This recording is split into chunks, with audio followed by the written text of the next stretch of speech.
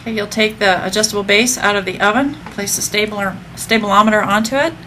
You're going to take a measurement from the bottom of that metal ring down to the top of the base. It should measure 3.5 inches or 89 millimeters.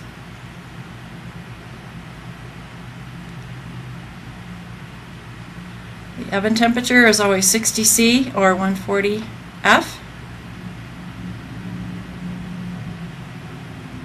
Okay, once you've taken that measurement, you're going to be taking the thick-walled cylinder out of the oven, called the follower, placing it into the stabilometer, and then you'll be turning the horizontal pressure up to 20 psi, and then you will allow it to stabilize. While it's stabilizing, it's heating the oil in the bladder. Once it has stopped moving, you're going to take the follower out, place it back in the oven, and get the thin-walled cylinder out, the calibration cylinder, place it into the stabilometer, and then you're going to turn the horizontal pressure to 100 psi, and once again allow it to stabilize. Simultaneously, you'll be adjusting the turns displacement dial to 0, so it takes a little time for it to all stabilize.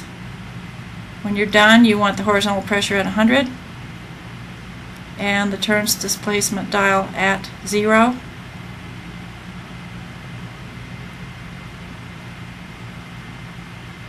Once you have both of those dials set, you're going to be turning the horizontal pressure handle out exactly 2 turns, watching the turns displacement dial.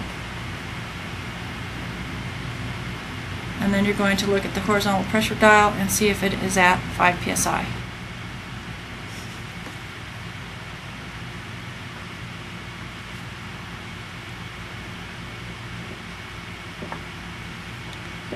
So if the needle is a little above the 5 psi, you're going to have to let air out. If it's below, you're going to have to let a little air in.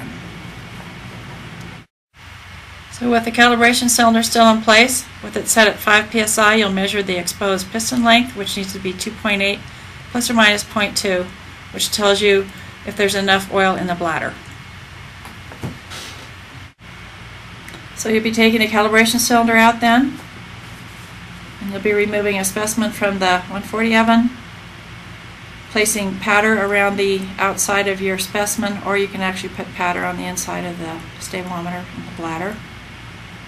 Allow it to slide down into the stabilometer. If it doesn't slide down, turn the handle out till it easily slides down, making sure it's in there firmly. Then you're going to place a follower above it. Turn the horizontal pressure to 5 psi. And then you're going to carry the stabilometer over to the United compression machine. The proctor will lower the head. After you've centered it underneath there, they're going to lower the head till it's just about touching the follower. Once they've completed that, then you're going to have to recheck and make sure that your horizontal pressure is still set at 5 psi. Once you've done that, then the proctor will start the test for you. They'll ask you what the rate is, which is 0.05 inches per minute. They'll ask you when you're going to take your first reading, which is at 5,000 pounds. You'll be able to watch on the computer screen when it gets close.